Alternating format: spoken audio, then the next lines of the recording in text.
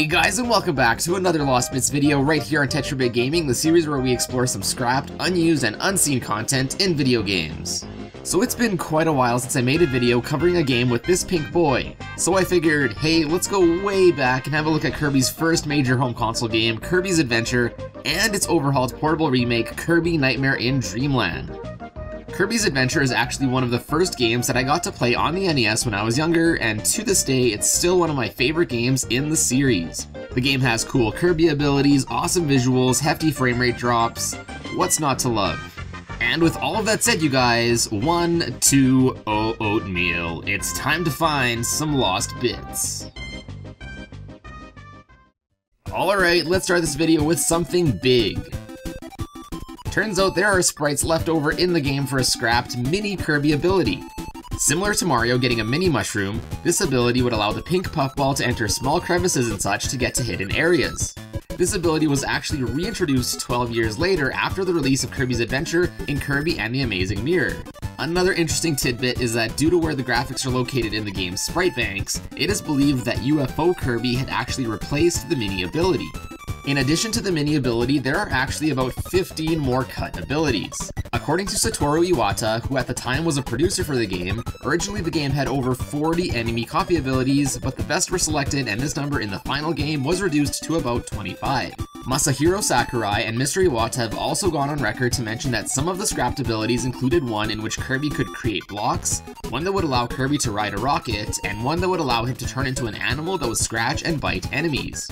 The latter two eventually did get used in future Kirby games as the rocket and animal abilities. Next up, let's move along to some of the game's unused graphics.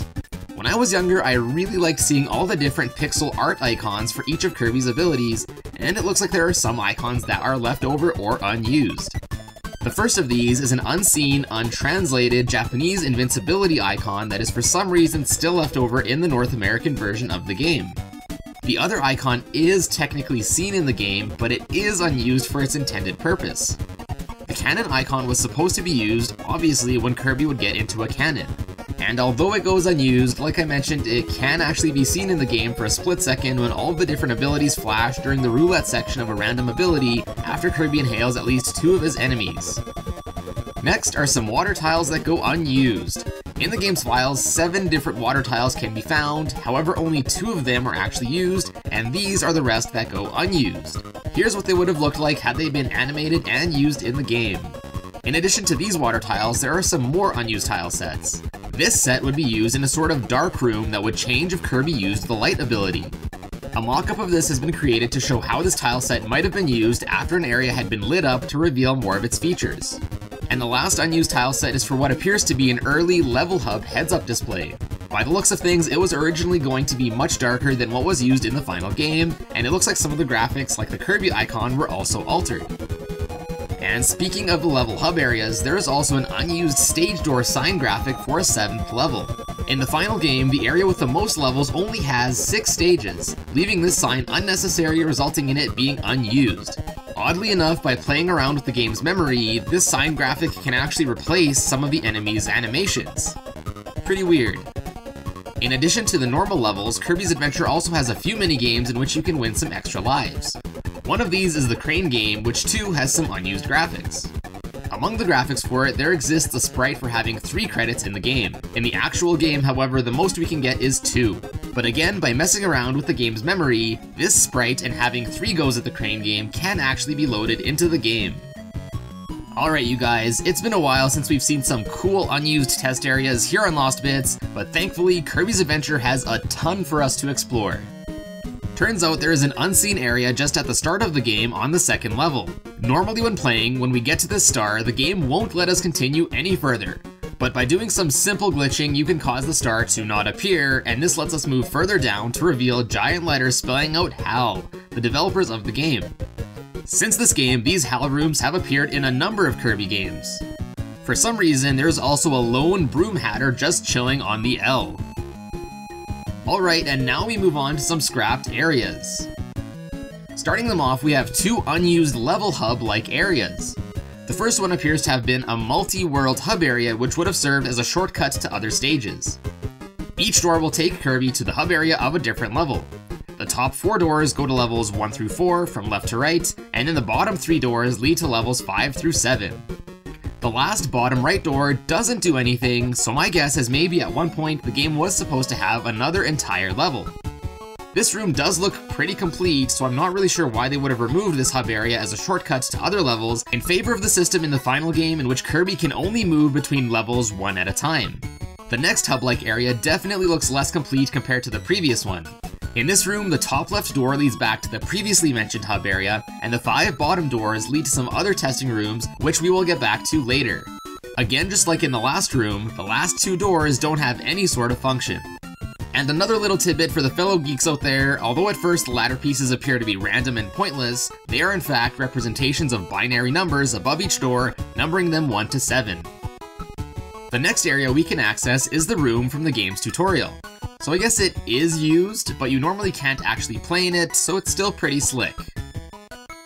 Next up are 4 unused rooms with some scattered backgrounds, each with a mini-boss to fight. However, the Bugsy, Mr. TikTok, Rolling Turtle, and Poppy Brothers Sr. mini-boss versions here are faster and more difficult compared to those normally seen anywhere in the game. The next set of unused rooms are pretty interesting as they are early layouts that were used to test the Meta Knight fight rooms that were seen in the final build of the game. As you can see from these screenshot comparisons, these layouts are pretty much identical, just the aesthetics were completely revamped. I just think it's so cool that we can still access these early development versions of these rooms. In addition to the Meta Knight fights that were used, there are also 3 more layouts for what I'm assuming are layouts for areas to fight Meta Knight in which were scrapped for one reason or another. Moving along, we can also access some unused and seemingly unfinished museum rooms. These are the rooms in the game in which you basically just go to if you want to get a certain copy ability. The first museum room is home to a single Chili enemy. One thing that you'll notice about all of these rooms is that the portraits behind the enemies are still left blank. The other unused museum rooms include one for Chili and Pengy, one for Twister, and one for both Rocky and Sparky. The last unused museum is the weirdest though. It is identical to the first I mentioned for the Chili enemy, but this one has a Sir Kibble enemy in it. But it's no ordinary Sir Kibble, as although it might look like him, it is actually a Togezo, the enemy that gives Kirby the Needle ability. And he also spawns in the wrong place too. Just all sorts of weird with this room. Next up is a pretty cool unused cannon puzzle. To get it right, you have to hit the stake near the cannon, quickly get the laser ability, and then time a shot so you can deflect it to the rope before an ice block will spawn and block the path.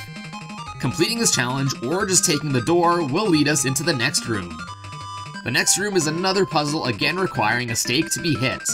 Apparently there would have been a maximum tomato in the center, and Kirby would have to hit the stakes and grab the tomato before it fell off screen. Fast forwarding to 2002, Kirby's Adventure was remade for the Game Boy Advance with updated visuals. And just like the original game, this remake also has a plethora of unused test rooms. But before we get back to those, the remake also has some pretty cool unused stuff as well. First up is a pretty funny, crude drawing placeholder icon for the fire ability. The Japanese text above also apparently translates closer to fire than fire, as seen in the final version. I still can't get over this picture. I kinda wish all Kirby icons were stylized like this. Next is another funny piece of unused content that we normally don't get to see on Lost Bits, an unused pause screen. The screen says, "Being careful only takes a minute, but injuries last a lifetime." Dang. Rip Kirby. I'm guessing the screen was meant to be shown when pausing after losing a life. Several unused tiles for the debug rooms can also be found.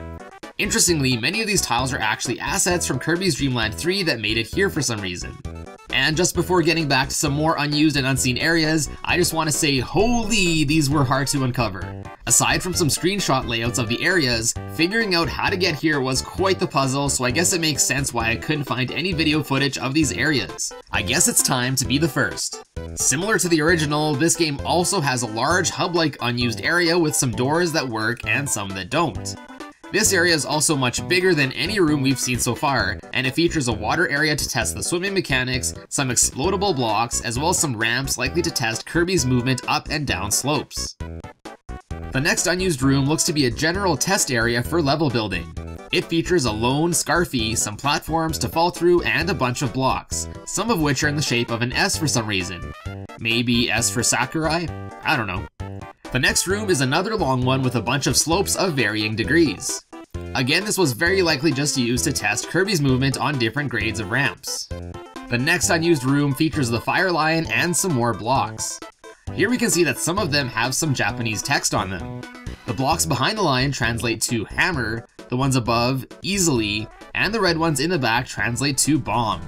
Obviously, each of these describe which attack or move can be used to break them. The next area is room to a large body of water and a sort of wind tunnel. It looks like both of these were used to test how the air and water currents would affect Kirby. The next room just has some icy surfaces and spikes, again testing their effects on Kirby. As a little change of pace, the next room has some cannons that were likely used to test their functionality, as well as the vertical scrolling of the screen after Kirby has been shot out of one. There's also a small gang of Scarfies just chilling at the top. It's best not to mess with them. Slightly less interesting is the next room, which is much smaller and only has some slopes and a small body of water. The next unused room is again pretty underwhelming and is just a test room for a mini boss fight. The second last unused room is basically a greatest hits of all the different tested terrain so far, like slopes, spikes, icy blocks, and platforms to fall through. And for the last unused test room we have, guess what? More slopes. All of these slopes are at the top of the screen, so I'm guessing they were used to test how Kirby would react on these slopes at the top, likely to make sure that he wouldn't clip off the screen or anything. Oh, and guess what? It turns out that the Hell Zone also makes a return in this remake. This time it's not as easy to access as in the original and it requires a cheating device, making it even more interesting that the developers still decided to leave it in the game. This time, however, the broom hatter that was on the L in the original is gone. Wow, that was a lot of test rooms to get through. That's gotta be a record for the channel. What a triumph is that! And with that concludes this Lost Bits video on both Kirby's Adventure and Kirby Nightmare in Dreamland, and I hope you guys enjoyed it. Let me know what other games you'd like to see me do a Lost Bits on next. If you're new to the channel and enjoyed the video, please be sure to subscribe and check out my other social media pages as well, which will all be linked in the description below. But as always guys, thank you all so much for watching today and for all of your amazing support, and I will see you in a bit.